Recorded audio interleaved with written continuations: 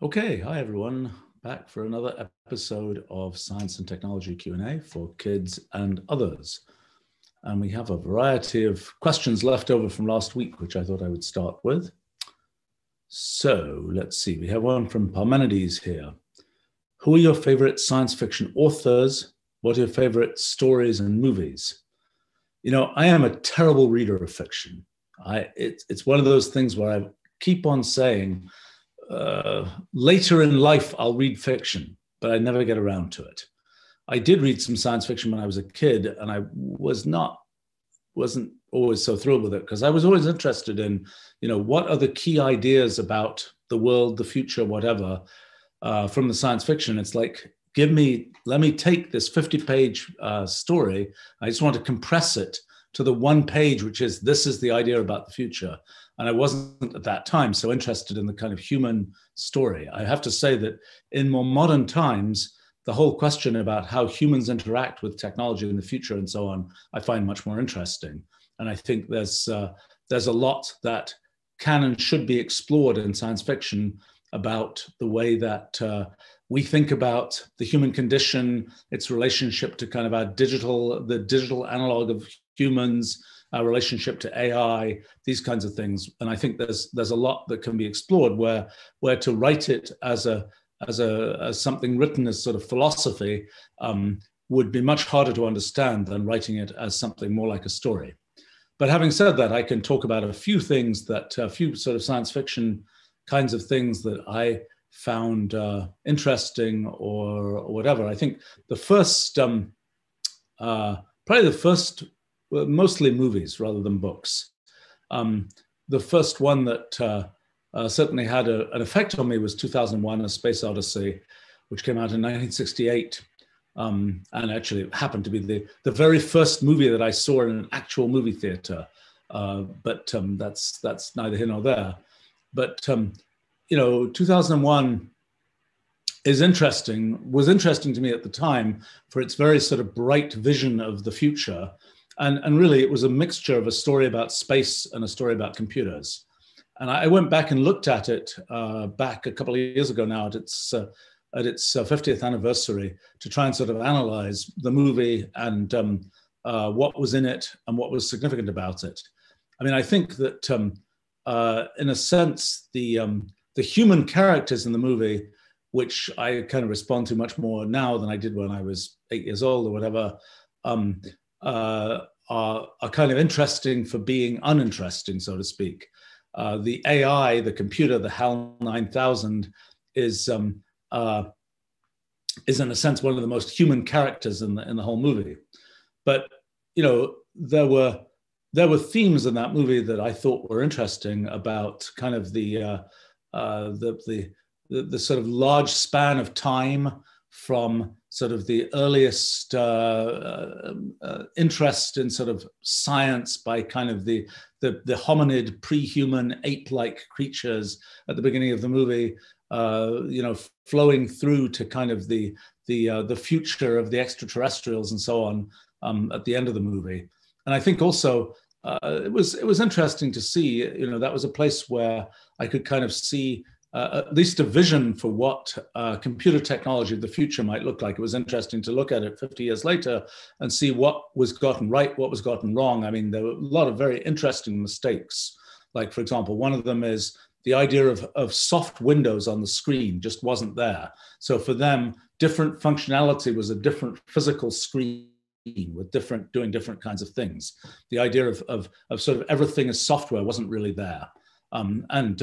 There were, there was a very talk to your computer type movie. Now, in a sense, some of the things that I've done in developing software technology have been things that have sort of filled out some of the things that were kind of anticipated in a movie like that, about sort of be able to ask your computer questions and have it give meaningful answers, things like this.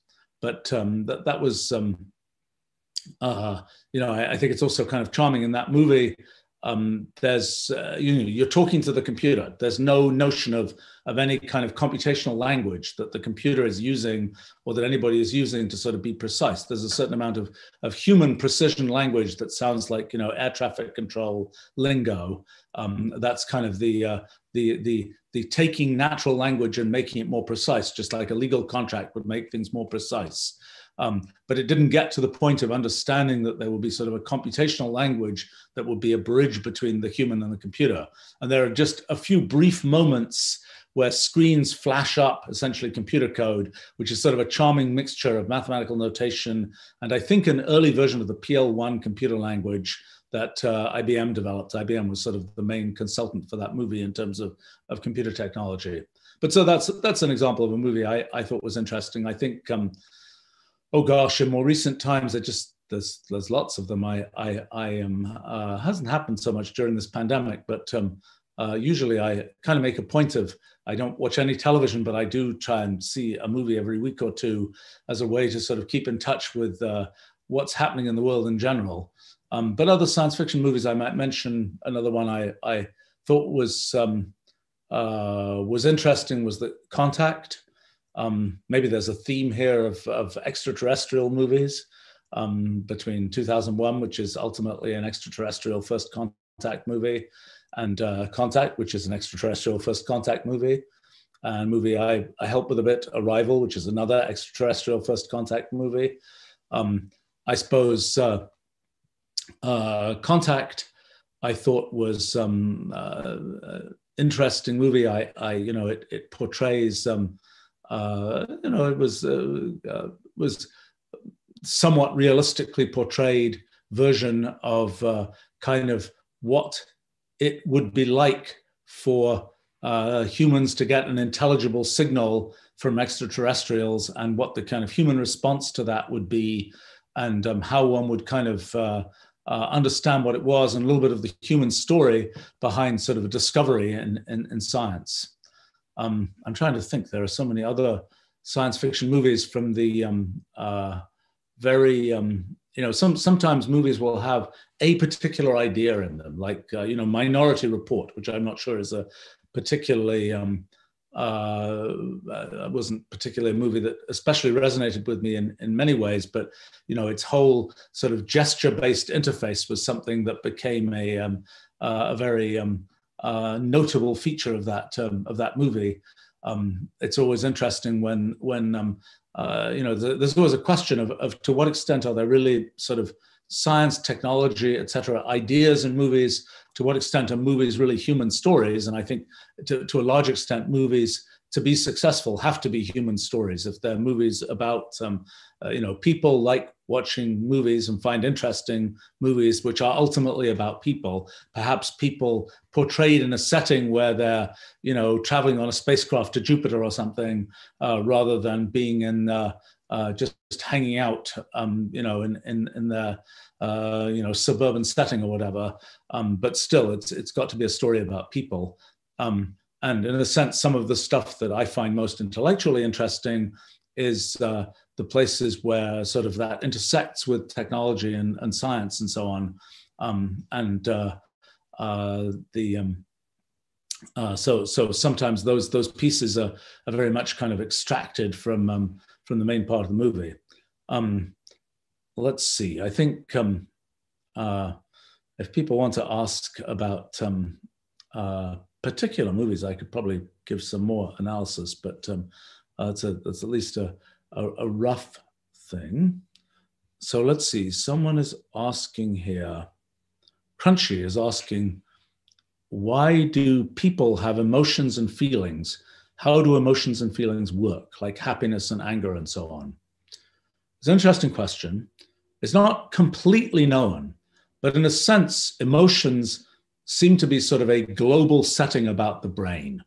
Like a lot of what we do when we talk about things, when we think about very specific things, they're very specific, detailed aspects of what we're thinking about. We might, and they involve very elaborate, probably very detailed patterns of activity in our brains, patterns of electrical activity in our brains. When we think about some math problem or something, we're probably dealing with some very elaborate pattern of electrical firings in our brains that represent those kinds of thoughts and so on. When we're just like, I'm happy, I'm sad, whatever else, that seems to be a much more global thing in our brains. And I think the general belief is that those more global things are associated with sort of a whole wash of chemicals, neurotransmitters typically, through our brains, rather than something which is a more detailed pattern of electrical activity in some particular region of our brains. And I think that that's why kind of various kinds of drugs and things can have an effect on sort of emotional state, probably more so than you don't take a drug that specifically lets you learn how to do integrals in calculus or something. So they tend to these things that have sort of a global chemical effect on our brains.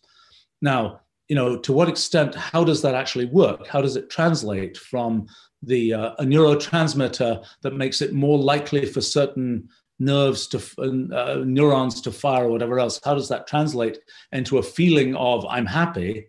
I don't think we really know that. The one thing that we do know, it's something that's been realized, for example, Charles Darwin noticed this, is that the expression of emotions between sort of humans and animals is somewhat similar. I mean, even the kind of the mouth, the smile, the growl, or whatever else, similar between humans and dogs or whatever.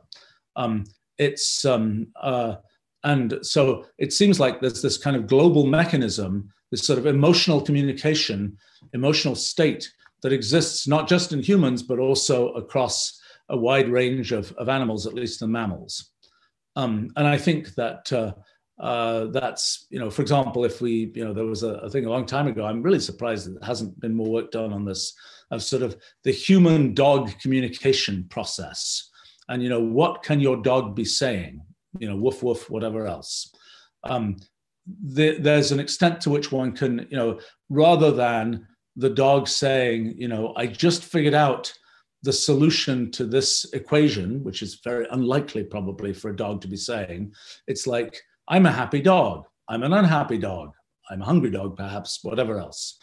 And these things are things where there's sort of more global features of the state of the brain of the dog that come out in sort of vocalizations that one can more readily translate into something. And by the way, the concept of I'm happy, I'm sad, whatever else, seems to even transcend different species. And there's at least a certain extent to which that's something where it's probably the same neurotransmitter that is representing these kinds of things. Now, when we talk about emotional states, it's sort of interesting to ask a question. Can we sort of define a space of emotional states? Just like we can say, I don't know, something that's often done these days is with computers is so-called sentiment analysis. So you read a piece of text. It's a review of some product somewhere. And the question is this a positive review or is it a negative review? What is the sentiment of this review? Does the person say, this product is just fantastic, this product is a piece of garbage?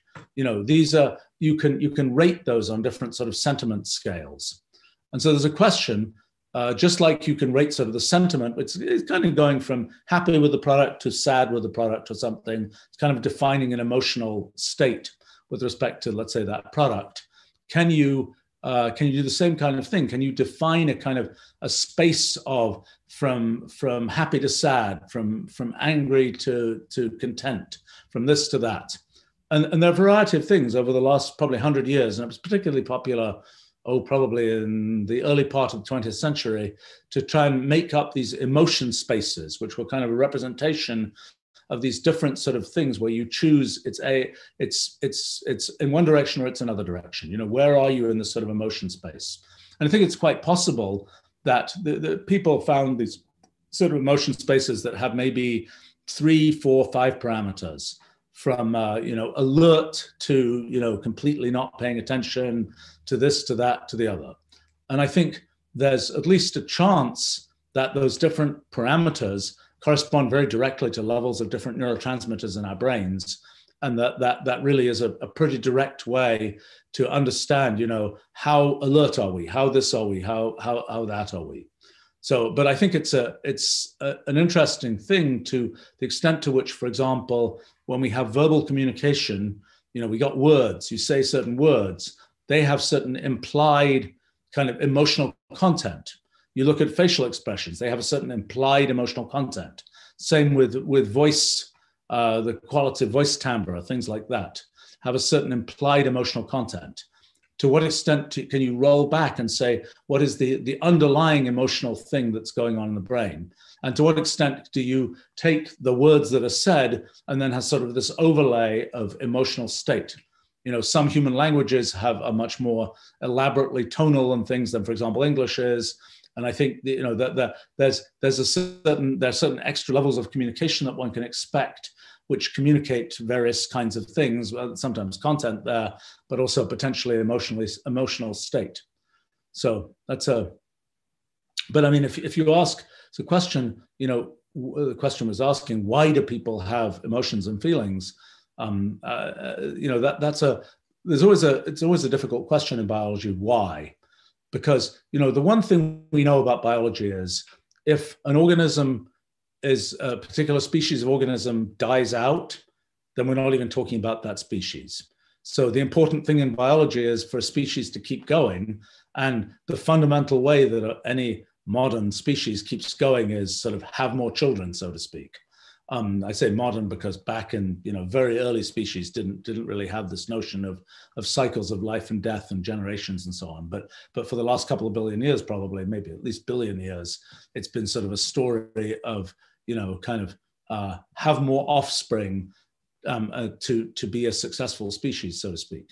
So often in biology, there's sort of these questions about how does some attribute of a biological system have an effect on improving your propensity, your likelihood of having offspring, on improving your fitness to have offspring, and so on.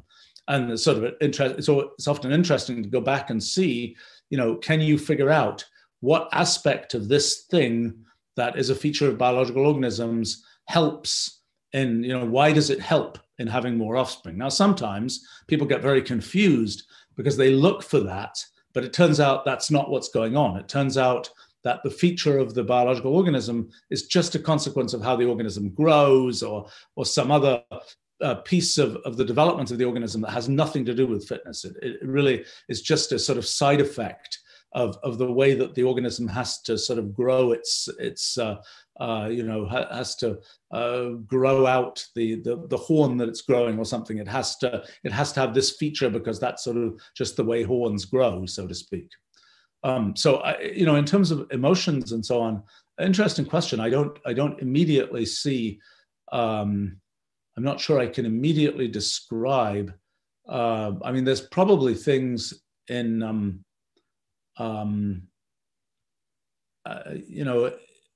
It probably depends a bit on how the organism works with respect to, is it a very herd-like organism, or is it a loner type organism? There are different, things, hunt in packs, or they're lone wolves or whatever.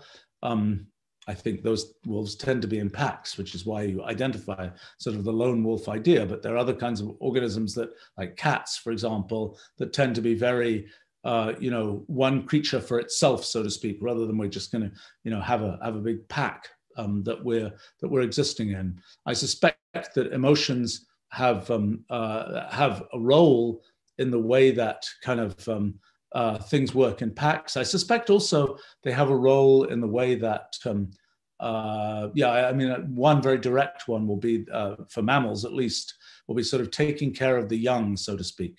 And, oh, that's such a cute little creature, let's take care of it, so to speak. That's sort of an important thing for the survival of the species. If you expect to have,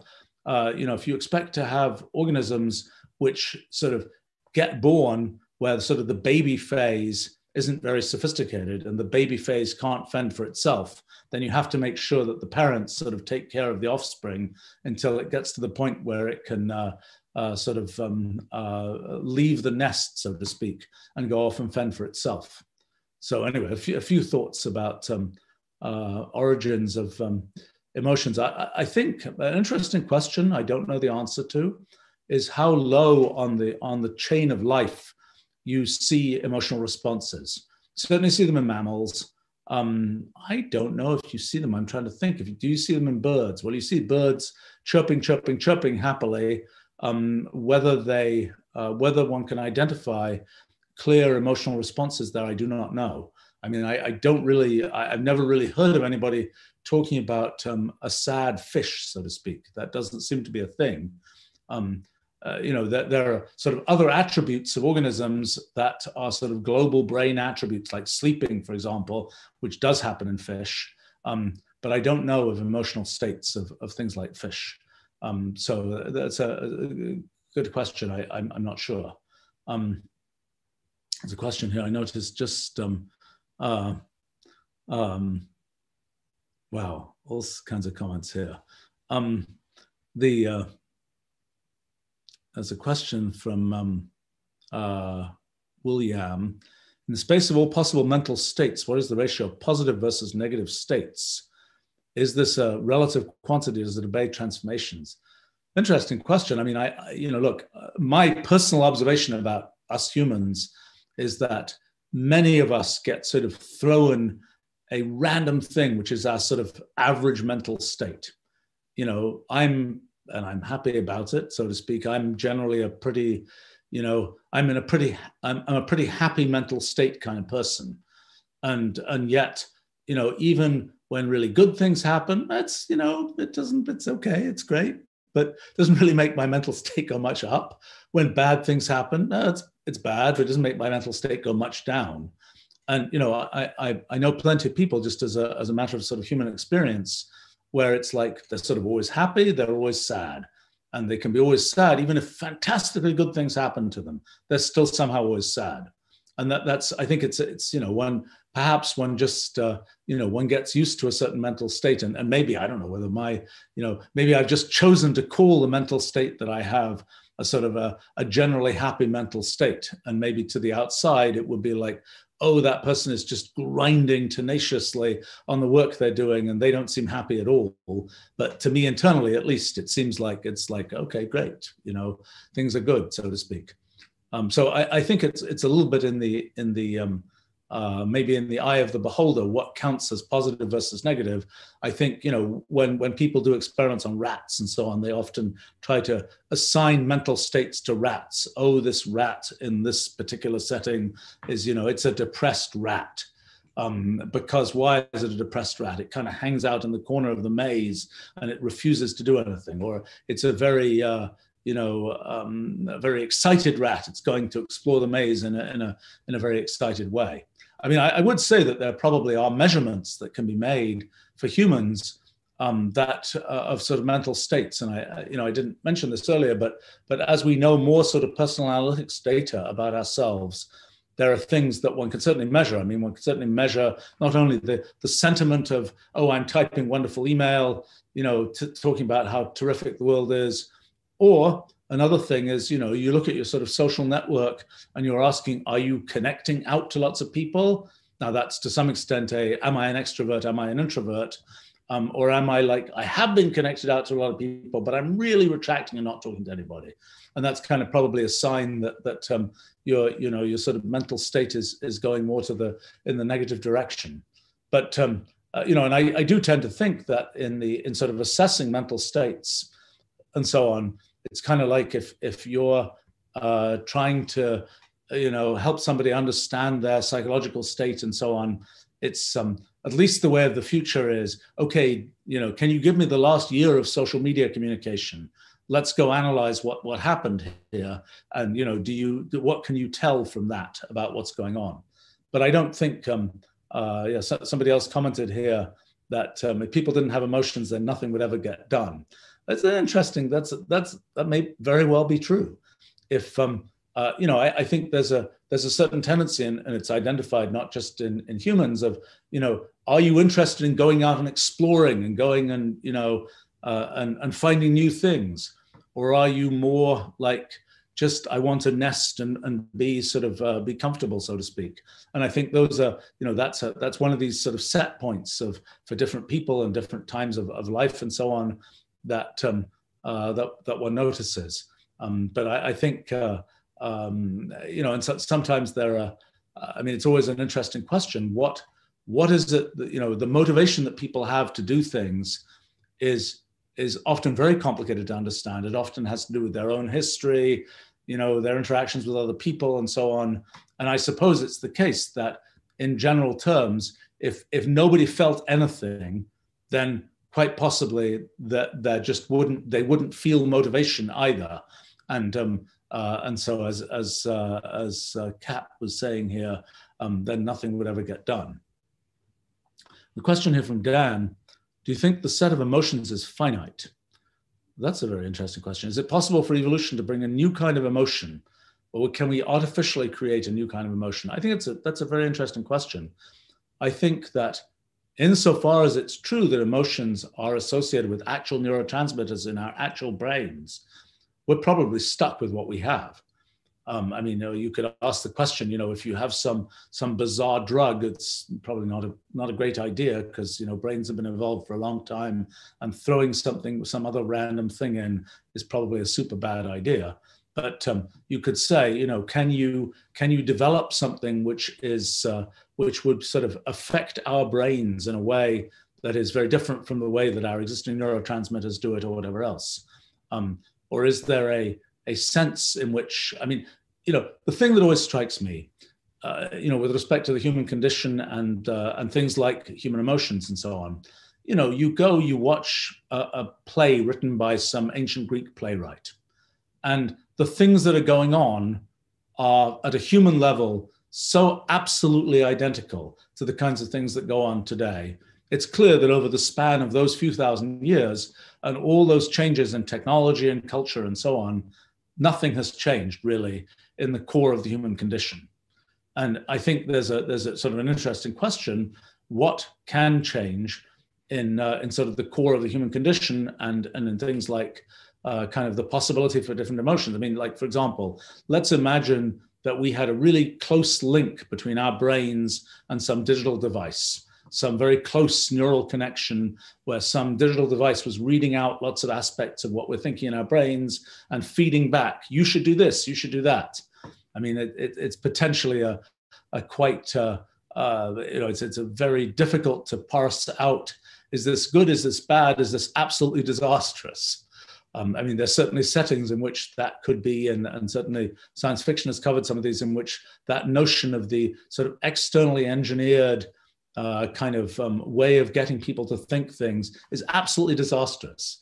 It's bad enough kind of sort of trying to persuade people of things by education, telling them the world works this way, the world works this way, the world works this way. Doesn't matter what you think, you're being told the world works this way. But if that's something that is directly being inserted directly into your thought process in your brain, that's yet a different thing that has the potential for sort of bad ends to history, so to speak.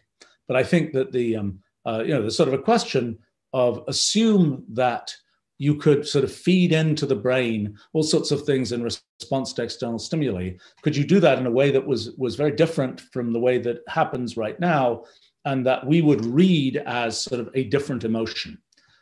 Interesting question. I tend to think, so here's a way to think about that, perhaps. In our sort of higher cognitive processes, the main way we express those is through language.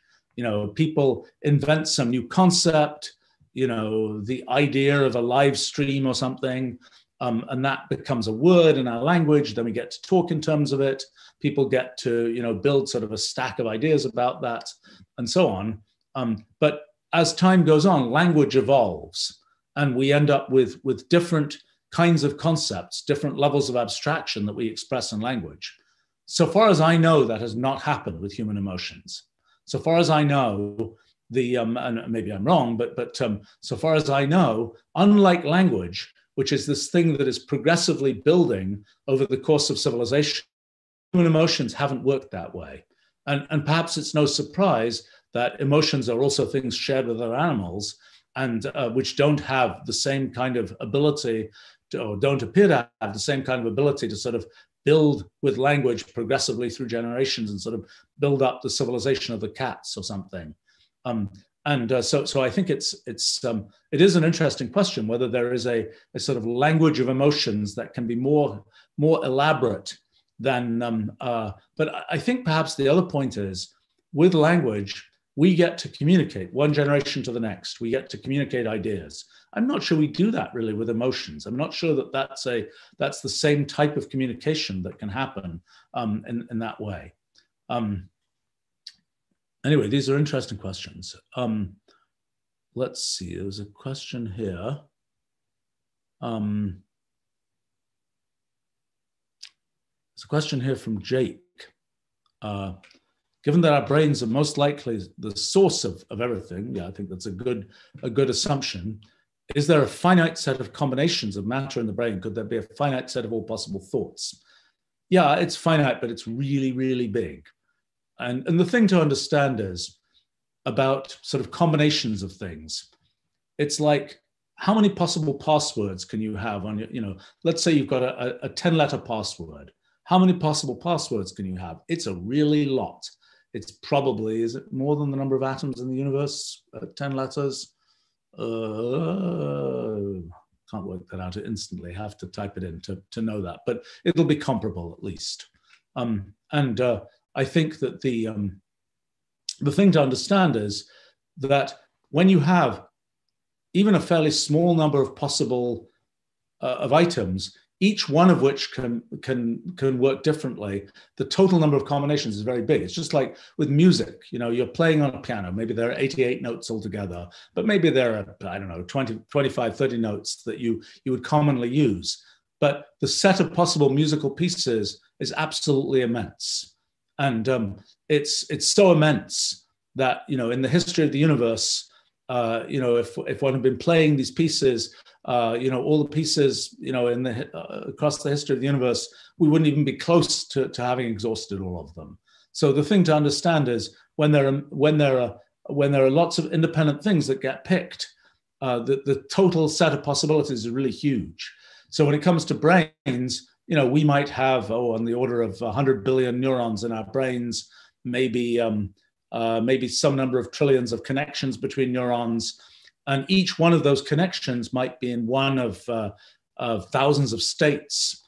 And then if you work out sort of what does that mean, what is the total? It's 1,000 to the trillion or something. That's an incredibly huge number. That's a number so big that certainly in the history of our universe, we're not even close to beginning to take a little bite out of all of those possibilities. So the fact that it is in principle finite is not a useful statement in terms of saying, oh, you could only think about these number of things. Now there's some organisms that have many, many fewer neurons in their brains. Like, for example, one organism studied a great deal is a little critter called the nematode, the C. elegans, and it has about, altogether, it has, let's see, 1,700 cells, I think, of which about a few hundred are in its nervous system. So it has a small number of neurons, and you can kind of see for all of its neurons, people know to some extent, what does that neuron do? By the way, unlike us, when our brains form, neurons go to, the ones that are going to make our visual cortex go roughly to the back of our heads, the ones that are going to make different parts of our brain go roughly to different places, but we're not specifically wired in a particular way. If you're a C. elegans with only a few hundred neurons, then you're wired in a very specific way. Like, this particular neuron is connected to this particular tentacle and it does this particular thing. This particular neuron is connected to some, smell sensor, and if it detects this, then it does that. It's much more of a special purpose piece of hardware than our brains are. But you could ask a question. I mean, for a creature like that, how many brain states does it get into? That's a much more finite number, and that's probably an answerable thing. By the time you're at an ant, I think an ant has 50,000 neurons, if I remember right. By the time you're even at an ant, you're at a just absurdly huge number of possible combinations. And so the thoughts of the ant are already far greater than you can sort of expect to enumerate. Okay, let's see. Questions here. Well, there's a specific one from David. Did I ever meet Isaac Asimov and/or Arthur C. Clarke? Unfortunately, I never met either of those two. I knew Isaac Asimov lived in Boston actually, and I certainly could have met him. Although by the time I was sort of out and about, and we had quite a lot of mutual acquaintances, he tended to very much be just like everybody is during this pandemic, somebody who just hung out at home and wrote books. He wasn't really an out and about kind of person. Arthur C. Clarke, I certainly exchanged letters with, and I never met him. I think we talked once, but he lived the last many years of his life in Sri Lanka, which is not a place that I've been to, so I didn't have a chance to meet him in person. But he was always a very, in my interactions with him, a very positive person. Let's see. All kinds of interesting questions here. Let's go back a little bit.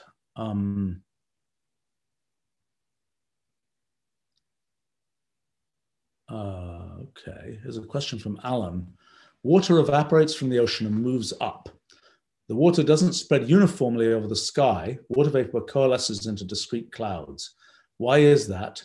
How come the humidity inside a cloud is 100% and right next to it is practically zero? Oh, you're giving me interesting, difficult questions. Well, let's see how well I can do on that. The most relevant thing to say, okay, so first point is, when water evaporates into the atmosphere is not completely uniform. There are always air currents, wind. There's always convection where hot air is rising, cold air is falling, things like that. It's not completely uniform. So there will be some parts in which there's, the humid air is being pulled up higher and will then cool off more and coming down in some other place. There's a whole sort of dynamic process of how things are moving around. Now, water and the sort of interaction between water and air is pretty complicated.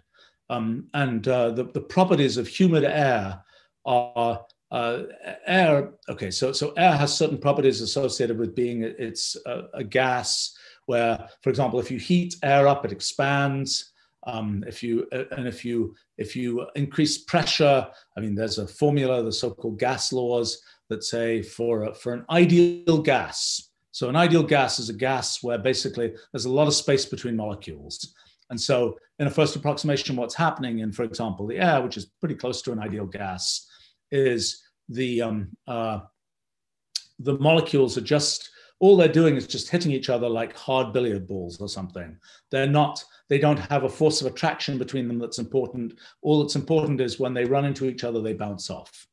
And in a gas that has that form, there's a definite relationship between pressure, volume, and temperature. So temperature of a gas is basically the speed with which all these molecules are bouncing around. The pressure of the gas is kind of, if you have a bunch of these molecules in a box, how many of them are going to hit the wall and bounce off? Because pressure comes from a molecule bouncing off the wall of the thing that you're using to measure the pressure. Because when it bounces off, it's like anything where it hits the wall, it pushes the wall a bit as it bounces off. And that force associated with it pushing the wall, that's what leads to pressure. And then volume is just how big is the box that you're putting the gas into. So the big law of the big gas law discovered in the 1600s is PV equals a constant times T. Pressure times volume equals a constant times absolute temperature. So and that's what's true for an ideal gas, a gas where all that happens is atoms run into each other. Now, there are effects that don't happen in an ideal gas. For instance, when in a real gas, molecules, it's not quite as easy to pull molecules apart as you might think. The molecules have a certain force of attraction between them and so on, and that leads to important effects.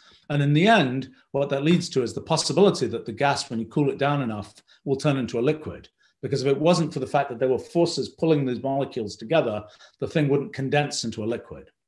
Okay, so what happens in the case of, so that's sort of the ideal gas law. When you mix air with water vapor, the whole thing becomes vastly more complicated. And there's this thing called the phase diagram, which is a diagram that shows usually volume versus temperature. It's the most common phase diagram. Is that right? Yes. Yeah, this is about to get quite complicated. Okay, so among the complicated issues is, okay, so for water, so water exists as a liquid. Water also exists as a gas, steam. Usually we're used to the idea that as you increase the temperature of water, you boil your water, the water goes from being a liquid to being a gas. Okay, all straightforward. Okay, now it turns out that as you change the temperature of, as you change the pressure of water, there comes a point in this phase diagram that's the so-called critical point of water. And at the critical point, the line that sort of separates liquid from gas is no longer distinct.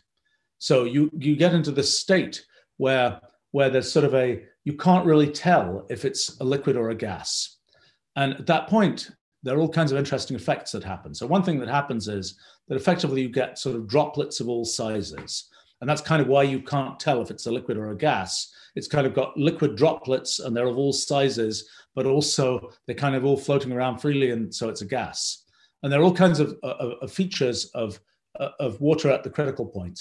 One thing is that there are features on all scales, and it's a thing very much liked by theoretical physicists, because there's very elegant mathematical theory of scale invariance associated with it. You change the scale at which you're looking at it, you see droplets of different sizes on any scale that you look at it. That's kind of what's happening in clouds. And one of the reasons clouds are white is because of this phenomenon of that it's water at the critical point. Now, why am I yakking on about this? The reason is the formation of clouds is associated with, it's a sort of complicated relationship between the properties of water vapor interacting with air and what that means as the cloud forms, how that affects things like the temperature, pressure, volume of the air. And there's quite a bit that is not understood about the formation of clouds. I should explain this. And there are different kinds of clouds. So for example, a typical thing that happens in a cumulus cloud, the fluffy clouds that happen at like 10,000 feet or something, fairly low, or less than that, fairly low clouds.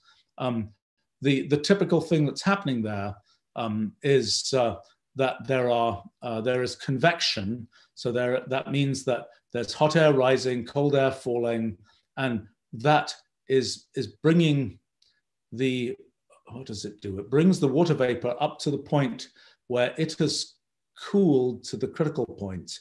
And I think that's where the cloud forms. And the base of the cloud is where you reach the critical point for water, I think. And anyway, so that cumulus clouds are associated with this sort of updraft and downdraft, and cirrus clouds, which happen at much higher altitudes, are a somewhat different phenomenon. Now there are so many complicated things here, and much that I don't know about. One of the questions is, what causes a cloud to form in a particular place? And so there's a whole discussion about, can you seed clouds? Let's say you want it to rain. You don't want it to rain. You're putting on a giant sports event. You're putting on the Olympics or something. Do you want to make sure it doesn't rain over the Olympics? Can you fix the atmosphere so that that doesn't happen? So there's been a long discussion about what you can do along those lines. And there's a long discussion about what causes a cloud or droplets in a cloud to form in a particular place. And there's a question of whether the droplets require kind of a seed to form, whether there's a grain of dust, whether there might be something that is a leftover thing from a lightning storm or something, or leftover ion or something like this, that is the sort of the seed that allows a droplet to form in a particular place. And so one of the things that has been experimented with for more than 50 years now is this thing called cloud seeding, where typically you have a plane fly over and it drops out a bunch of, I think, silver iodide, I think, is one of the substances that's used. Is that right? Doesn't sound right, actually. Anyway, there's something that you use as a kind of seeding agent, where you've got little tiny grains of this, and the idea is that those form sort of nucleation centers for water drops that will then turn into a cloud. Now, once you have a cloud, there's a question of, is it going to rain? And to what extent does the drops of water get kind of kept aloft by, for example, updrafts of air and things like this, and what makes them sort of fall out of the sky? And what tends to happen is, in a cloud, the water drops, first of all, they sort of gain in size by just condensation of water. So you've got a water drop, and if the cloud is, I guess, cold enough, you will get there'll just be more water vapor that goes from steam to liquid water to make a bigger drop. And at some point, the drop gets heavy enough that it can no longer get sort of held up by the updraft of air that's sort of keeping the cloud in place. And so eventually the water drop will fall out of the cloud, and then it falls as rain. But the thing that tends to happen is that there comes a critical size. I have a vague recollection, it's 18 microns, but I might be wrong, where the drops are big enough that they no longer grow, that they start running into each other, and they start accumulating to the point. So the eventual way that raindrops get bigger is because the raindrops run into each other, and lots of small drops turn into a big drop. So first of all, they form by condensation, just water vapor forming onto a single drop, and then the drops start running into each other, and eventually they get big enough and they fall out of the cloud and they fall as rain. That's and I know it certainly used to be the case. I have not checked into this in probably a couple of decades now. It used to be the case that it was very mysterious how you could go from kind of a cloudless sky to having a cloud that was actually raining in a matter of 15 minutes. That it wasn't very well understood how you get sort of drops that are big enough to form in the cloud in order for that to happen. So a little bit complicated, and lots of things I actually don't know about how that all works. It's always a big issue. The modeling of clouds is a complicated issue. When people try to make climate models, for example, clouds are one of the most uncertain things of how will clouds be formed, how many clouds are there going to be, what effect will the clouds have. Clouds are difficult. It's partly because of this whole interaction between the properties of air and the properties of water vapor and so on. But clouds are, if you run into people who say, I know how to model the climate, I'm going to be able to figure out everything about the future of climate on the Earth. You say, it's a good question to ask to what extent you manage to capture what happens with clouds, because clouds are pretty important. I mean, clouds are, not only do they affect the amount of, for example, they reflect sunlight back, they affect the amount of sunlight that reaches the ground, they affect a lot of things about the circulation of air and so on, and they're complicated and not completely well understood. All right, let's see. There's a question here. Oh boy, there's a question here about the movie The Matrix. The problem with these movies is I see them once, I think they're cool, I have a decent memory, but I don't watch them again. So my memory of these things probably decays over time.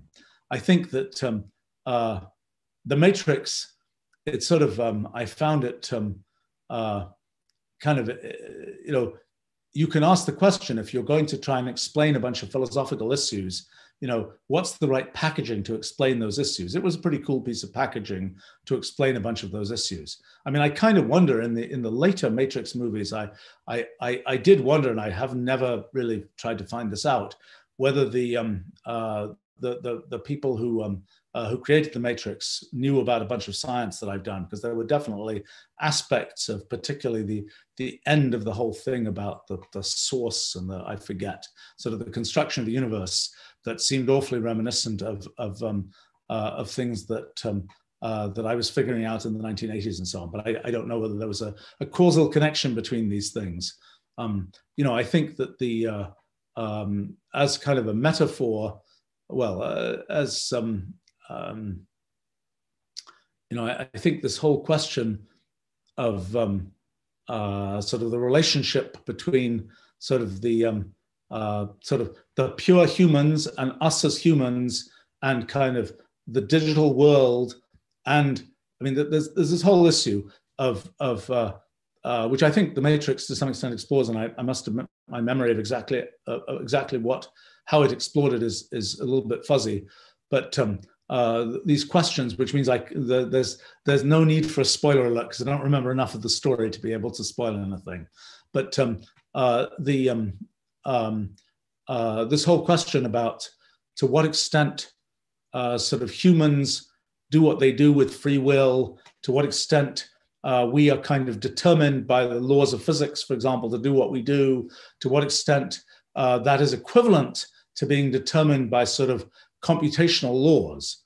Now, in the work that I've done on sort of the relationship between physics and computation, and particularly recently understanding a lot about the fundamental theory of physics, we're coming to realize that, yes, our universe is just sort of a giant computation that's happening. All the progress of time in our universe is just the execution of a big computation. And we are part of that computation, and all the things we do are represented by part of that computation. Now, the thing that you might say, well, that's really a very depressing outcome, because it's like, well, all we're doing is just being part of some big, completely determined computation.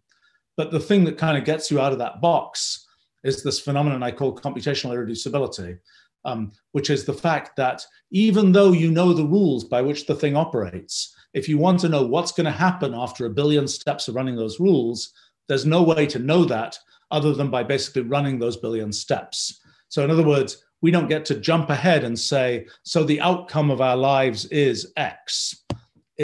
We still have to sort of live our lives to understand that outcome, or to know that outcome. And I think the Matrix actually did have some kind of computational irreducibility thinking in it, which I'm kind of guessing would have come from things I wrote in the 1980s, but who knows?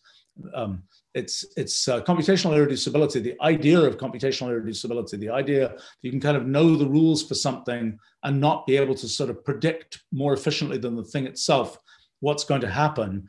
That is an idea that in a sense is really originated with things like Gödel's theorem in mathematics in 1931, things like the halting problem in Turing machines and theory of computation with Alan Turing in 1936. But it was not really understood as a thing that was relevant to physics until stuff I was doing in the 1980s and so on. It was always thought to be something that was, well, it's relevant to these computational systems, mathematical systems, but that's different from what happens in the real world and in the physical world and so on. So I think that's some, but computational irreducibility is a very, if there is one thing that comes out of a lot of the sort of fundamental thinking that, for example, I've done about how computation works, it's this phenomenon of computational irreducibility. It is the ultimate limiter on science. That is, when we do science, we think we're going to find out the fundamental rules of a thing in the universe. And then once we found out the fundamental rules, we might think, then we're done. Once we know the rules for water vapor and this and that and the other, then we can compute what's going to happen to the climate on the Earth or something. But it isn't true. And it's in fact one of the sort of fallacies of modern science the last probably 300 to 500 years, people have kind of gotten this idea. What science is all about is kind of drilling down and finding these fundamental rules, and then we're done. Then we can figure out everything. Science can give us all the answers. What computational reducibility shows us is that that's not the case. From within science itself, there are fundamental limitations. The actual systems in science are ones where there is no way to predict what they're going to do other than by essentially running them and seeing what happens. And that's a consequence of this thing I call the principle of computational equivalence. But it's also that phenomenon is this phenomenon of computational irreducibility. So what is to me interesting in terms of the sort of flow of history of science is, what we learned from Copernicus, Galileo, Newton, and so on was really this idea that, we could have these rules in science, these theories of science, which would let us, from this theory, predict all this stuff. And we just kind of have made this implicit assumption that means we can predict everything. And it isn't true. Science from within itself has this built-in limitation that prevents certain things from being predictable and requires that you basically just run them and see what happens. And I think that's an important thing to understand. It's important not only in understanding science, but also in understanding things about sort of what it means for artificial intelligence and what it means for the predictability of that and what it means for whether we can say, can we tell that the AIs are always going to be good to us or something? Well, no, because of computational irreducibility, basically. Anyway, long story.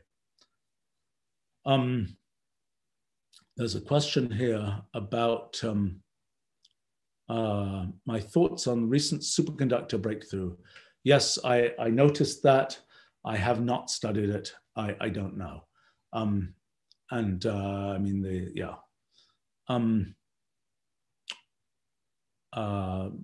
me explain what superconductors are, just for people's interest. So when you have a wire, electrical wire, you try and push electricity through it. You have a voltage. A voltage is kind of the force that's pushing electrons through the wire. In a typical wire, like a copper wire or something, the electrons go through pretty well, but there's still some resistance to the electrons going through.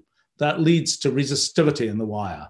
That means that even though you're pushing with a certain voltage to get these electrons to go through the wire, the current, the rate at which electrons go through the wire is limited. There's sort of pushback from the structure of the crystal lattice. And what's happening is the electrons are trying to go through this arrangement of copper atoms, and they're some of the electrons are roughly sort of floating between copper atoms and just being able to get through, but it doesn't quite work precisely like that.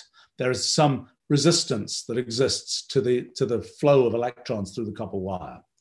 So a thing that was discovered in the first decade of the 20th century was a phenomenon called superconductivity. If you cool certain wires down far enough, I think lead and niobium were early ones that were discovered. If you cool the wires down to a low enough temperature, the resistance to the electrons goes down and down, down, down, down. And then suddenly, at a critical temperature, the resistance to pushing electrons through the wire goes to zero. Not just small, but actually zero. Electrons, you put a tiniest voltage you can imagine on the wire, and electrons will just be pushed through it as fast as you want, or as many as you want. So that's the phenomenon of superconductivity. And once you have a superconducting wire, you can get a current to flow through that superconducting wire. You can get lots of current to flow through, and there's no resistance. Why is resistance important? So let's say you're trying to, you've got an electric power station, and it's generating lots of electricity, and you want to transfer that electricity to some place that's 1,000 miles away. Well, you put it through a wire, but there's a resistance to getting that electricity through the wire, and that resistance to what actually happens is that the sort of the force you try and push things through with doesn't succeed in getting all the electricity through. Instead, some of that force is just turning into heat. It's not successfully pushing electrons through, it's just turning into heat. And so when you see electrical wires, turns out the higher the voltage that you're using, the less compared to the amount of current you're getting through, the less heat you produce. But it's still the case that you can't get rid of the heat that you're producing unless the wire is superconducting. If the wire is superconducting, then the resistance to pushing the electrons through is zero. No heat is generated by getting the electrons to go through the wire. Now, in there's a little bit of a catch, which is that superconductors typically, if you try and put too much current through them, the current produces a magnetic field, and the magnetic field actually breaks down the superconductivity. So superconductors usually have both a critical temperature. If you heat them up too much, they stop being superconductors, and a critical magnetic field. So basically, if you put too much current through the superconductor, it stops being a superconductor anymore. Okay, the question from Flying here. If the resistance goes to zero, would the electron start accelerating without bound? It doesn't actually accelerate without bound. I'm a little bit cheating in describing the how this works. The fuller story, oh boy, can I get to this fuller story? The fuller story has to do with the so-called conduction bands of, it's a story of quantum mechanics. And essentially, it isn't really right to think about individual electrons being pushed through the wire. What's really true is that there's this kind of delocalized electron field that exists in the wire. And when you're putting a voltage, you're sort of distorting that electron field. And so it's not really a question of just saying, individual electron go faster, faster, faster. Electrons go through wires at a fraction, maybe a tenth of the speed of light, usually. In some sense of measuring that, you can sort of send a signal through a wire at a certain speed. Now, anyway, about superconductors. So, for quite a long time, nobody understood how you could get down to you could get sort of zero resistivity for electrons going through a wire. What was realized is that actually the phenomenon of superconductivity is basically the same phenomenon as the phenomenon that causes lasers to work. And the way lasers work is essentially you've got a bunch of photons and you arrange it so that kind of all the photons in the laser want to do the same thing. They all kind of want to be exactly lined up, exactly in phase, so that their light waves are all lined up, and they want to be going in exactly the same direction, making a laser beam. And that phenomenon of things wanting to sort of all be in the same state is a phenomenon of quantum mechanics associated with so-called bosons, certain particles, and this gets a little complicated, but particles that have integer spin, of which photons are an example, they have spin 1, like to get in the same state. If you put lots of photons together, they all want to do the same thing. Electrons, which have spin 1/2, work quite differently. If you try and push lots of electrons into the same state, they exclude each other. There's this thing called the exclusion principle, and that's actually why matter is stable, is because of that exclusion principle. Because if there weren't electrons and other spin 1/2 particles and so on, matter would just collapse. It's the fact that there's this sort of exclusion of things that prevents these electrons from all sort of occupying the same space and so on that causes matter to be stable. But anyway, so electricity is made of electrons. So there's a question of, can you get something like the laser case, where in the laser case, these photons are all sort of ganging up together.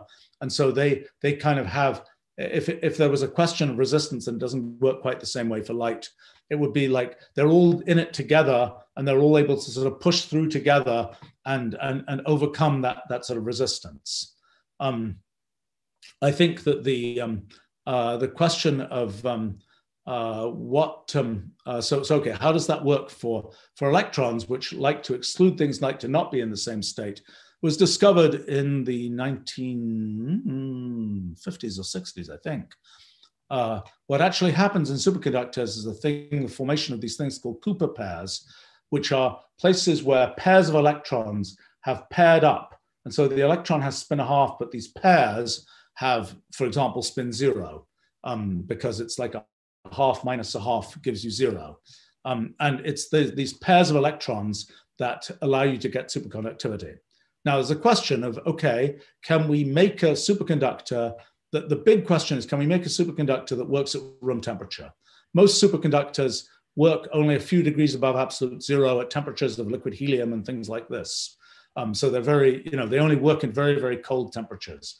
Can we get a superconductor that will work at something like room temperature so that we could use it in practical kinds of things that we're doing in sort of typical everyday settings?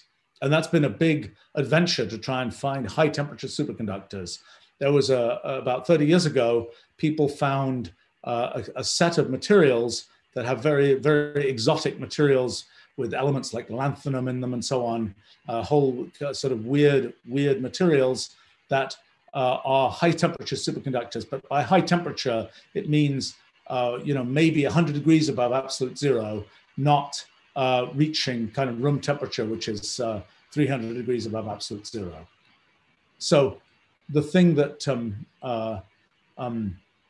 there's been this kind of big hunt on for, can one find a material that will make a high temperature superconductor? The theory of how even the high temperature, in quotes, high temperature superconductors that exist today work is really quite incomplete.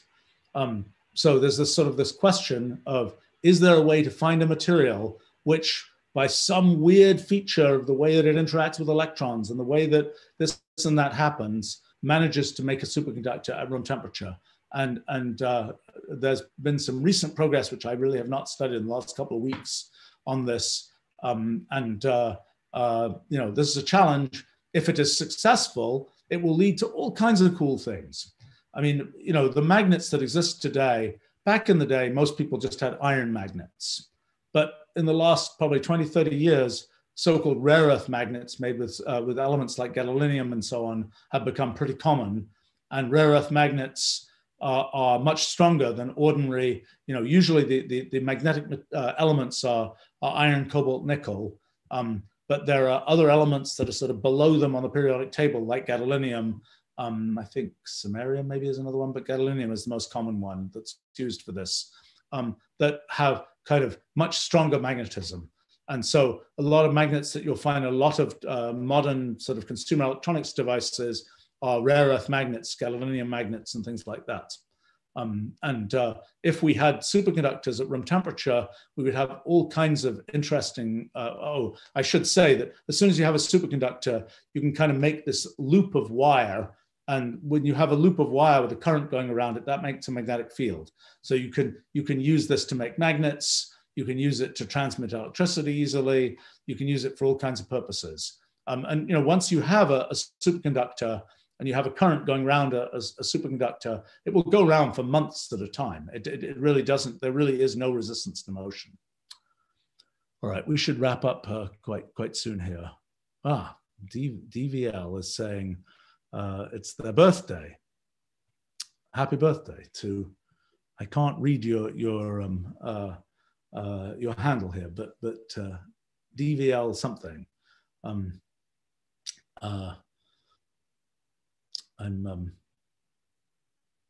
Yeah. It's always, yeah. Well, happy birthday anyway.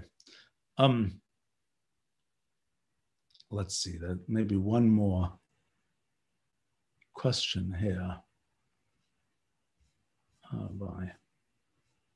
There's a question. The login was devil or angel. Okay, that's interesting. Well, happy birthday, devil or angel.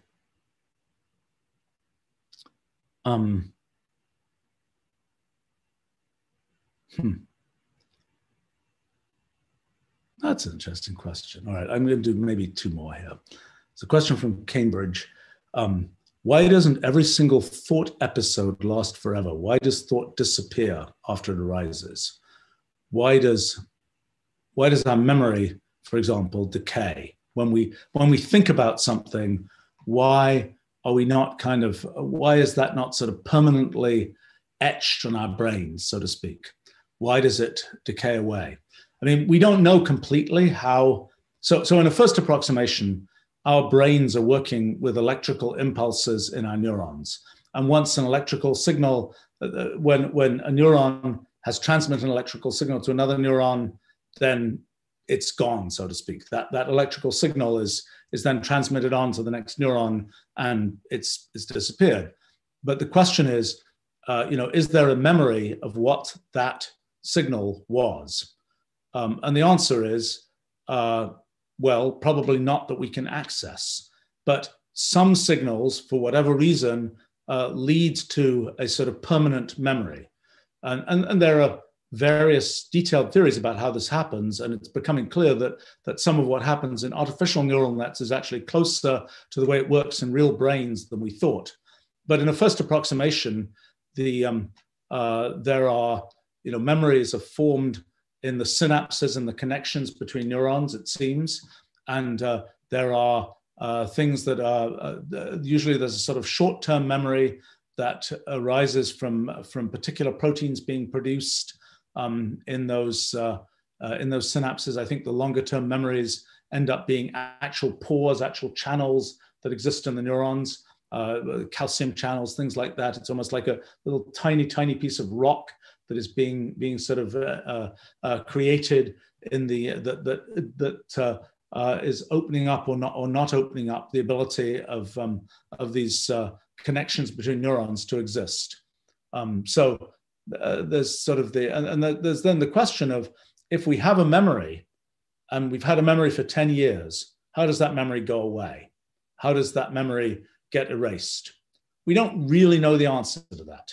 One possibility is it's kind of like computer memory. We just use that piece of memory again. That neuron which was the original neuron that was used to learn some word in French when you were a kid, is now being reused to be the thing that you are, that is remembering something about some movie you just saw. That's a possibility, that it's just being reused, that our brains just don't have enough space to store everything that they need to store, and that we're just going to reuse pieces of storage space, so to speak. That's a possibility. Another possibility is that gradually chemical processes degrade whatever it is that maintains memory in a particular neuron. Another possibility is the neuron just dies. We know that when one's born, there's a certain rate at which neurons die. It used to be thought that you're born with all the neurons you're ever going to get, and neurons just die and no new neurons are born. It became clear about 20 years ago now that no, actually, new neurons can be created in human brains, in adult brains, for example. So it's sort of not all over. It's not all downhill from the time you're born. You can get new neurons. Now, presumably, a new neuron, once it exists, doesn't remember anything. It doesn't know anything. If an old neuron that remembered something dies, then you presumably lose those memories. Although it's a slightly more complicated story, because all these neurons are connected to all these other neurons, and it's the sort of whole network of connections that presumably is responsible for storing the memories that we have. Let's see, one last question here. I think it's a question from Anonymous. How do you get your staff to get so much done, especially so much hard stuff? Gosh, well, look, the first thing about getting hard stuff done is you have to believe it's possible. And, if there's nobody involved who believes it's possible, it's not going to happen. So at some point you have to, if you're leading a group of people, it's kind of like, look, this is a thing, it's worth doing, and it's possible, even though it may seem very, very hard, even though it's like, no, we can't do this. It's way too difficult, way too little time, way too hard. People have been trying to do that for a long time, can't be done, et cetera, et cetera, et cetera. I think the first thing is, so the zero thing is, you have to believe it yourself, because if you don't believe it's possible yourself, it's going to be very hard to communicate to other people. Yes, this is possible. We can really do this. I think that another feature of working with other people, and I've had the good fortune, I suppose, to work with lots of very talented people over the course of many decades now. I would say that there are sort of finding talented people, and then finding talented people who are a fit with your style of doing things. I mean, I know that There are lots of talented people where I'd say that's a fantastic person. They're going to do fantastic things, but they'll go crazy working at our company, and we'll go crazy with them. And it's something where there's a certain sort of fit that's needed to work with people. Now, I think one of the things that's really nice about our company, for example, is we have a very great diversity of types of people and personalities and so on. And I guess I pride myself, I don't know really how much I should pride myself on this, but I think I pride myself on being able to work with lots of different kinds of personalities and being able to help people sort of do the best work they can, with a whole diversity of very optimistic personalities, very pessimistic personalities, very people who sort of do everything they're told, people who never do what they're told, people who, just a range of different kinds of personalities. And I think the trick really is in doing a project, it's like you've got a project, you imagine this project has got to be done. Now you've got a pool of people. It's like, how do you solve the puzzle of how do these different people fit into the project that you're trying to do? And I think that's a thing that is, it's an interesting problem. It's kind of I see it as being sort of a core problem managing people and projects and so on, is to do that sort of matching. And it's not the case. You say, I've got this project. Now just, get me a person who fits in this slot. That's usually not the thing that's going to work. It's usually there's this person and they're a puzzle piece of a certain shape, and there's this project and it has a sort of puzzle piece of a certain shape. How do you fit these things together? And sometimes you redefine the project a little bit. Sometimes you have to have the person understand how they can fit into this thing that they originally thought, oh, I don't do things like that. Well, actually, here's the way you think about it so that you realize you can do things like that. I think those are some types of things. I think also, as in leading projects, in leading difficult projects, you kind of have to be able to roll up your sleeves and do a lot of the work, at least be in a position to do the work yourself. I mean, it's a big trade-off for me. For example, I have the sort of the misfortune, the good fortune and the misfortune of having by this point a lot of experience of doing lots of kinds of projects. And it's a question of, to what extent should I just do it myself? And to what extent should I delegate it to other people to do?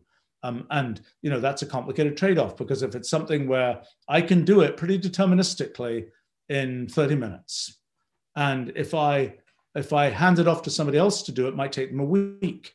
And there might be a chance of, a 30% chance that they don't manage to do it at all. Should I spend the 30 minutes to do it, or should I have that risk and the much longer time of somebody else doing it? That's a complicated trade-off, because you can't do everything yourself. The great thing about working with people is that it dramatically expands the range and the size and so on of projects that you can do, just because there's just much more bandwidth to get things done. But on the other hand, there's this question of, if you can do something more efficiently, when should you do it yourself versus when should you delegate it to other people? It's a complicated thing. And I spend a lot of effort trying to get that right. I don't always get it right, but that's one of the challenging things. I think it's also important for me, at least, is most things that I can delegate to other people well are things that in principle I could do myself. I might not be able to do it as well as the person I delegate it to, but at least I could do it. It's not something where it's like, I don't understand this at all, I couldn't possibly do it. I think that's an important thing. I found that things where I'm just like, oh, go do this, I don't really understand how it could possibly be done, that doesn't usually end well. It's if I understand the thing that has to be done, but the person I'm giving it to might be better at doing it than I am, then that's a reasonable handoff. But it's always my staff, for better or worse, are always telling me, who are mostly much younger than me at this point. When I was younger, I always used to be working with people who are older than me, and sometimes that caused all kinds of problems. And I realized this is one of these problems that for better or worse solves itself with time. And now I mostly work with people just demographically who are younger than me, but they're often telling me that I have a lot of energy. And I suppose I'm fortunate that still at my sort of ancient age, I still have enough energy to sort of tenaciously do projects for long periods of time and so on. And I think that it's sort of the projection of energy and tenacity about doing projects is really important to get people to, to do projects. I mean, we just did a project that just sort of more or less ended this last Monday, which was a project to investigate these things called combinators, which I'm not going to describe in great detail here, but that was sort of a very early, perhaps the earliest kind of invention of the sort of the main idea of computation. And they were originated by a talk that was given on December 7th, 1920. And so I was very keen. I'd had this in my calendar for like years to sort of celebrate that centenary. And so we were really keen I was really keen to sort of figure out a bunch of things technically about combinators, figure out a bunch of things about the history of how they came to be invented. And we had a very definite deadline, which was Monday of this week, where we did a sort of event about these things. And that was a bit of a struggle, because that was a project where we really had no sense of scope. It wasn't clear how much could be discovered about combinators. It wasn't clear how difficult the history was, how much could be discovered in the history, and so on. And we started, I don't know, probably 6 weeks ago or something now, working on this, and it became clear that there was a lot to do. I mean, a lot to do. And in the end, I ended up writing probably 350 pages or something of material about combinators and their history. And that all had to be finished by Monday morning. And I will say that was, even for me, that was, and I tend to do difficult projects, and I tend to do them in sort of extreme, perhaps extreme ways. That was for me a little bit on the extreme end of extreme project, so to speak, just in terms of, I had originally thought, oh, this is going to be a short thing of a few tens of pages and so on, not a 350-page monstrosity full of a bunch of new research, both on the technical side and the historical side. But it was a lot of fun, and it's. I'm glad I had a chance to do it, and I'm also glad, in a sense, there was a deadline for it, because that has caused it to get done. It's got a little bit of trailing stuff that has to happen. Actually, I need to get going now, because we have another intense project, which is that we are about to release the new version of Wolfram language, and it's my job to write a sort of essay about it.